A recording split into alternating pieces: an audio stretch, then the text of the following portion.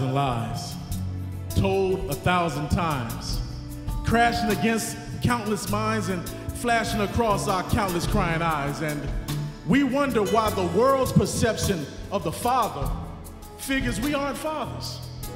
We are portrayed as baby daddies, absentee mentors, leaving shadows on the other side of our children's front door. Other than being the object of regret and a check, the world says, what are we good for?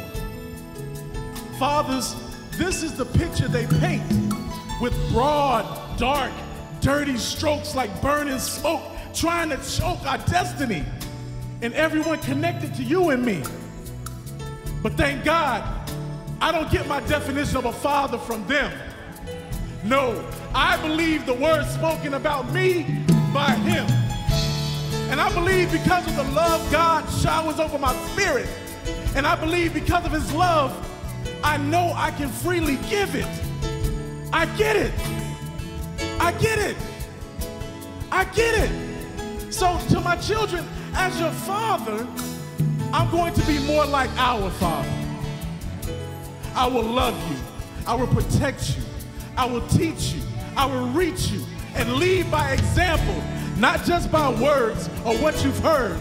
I am here for you, and I am staying for you.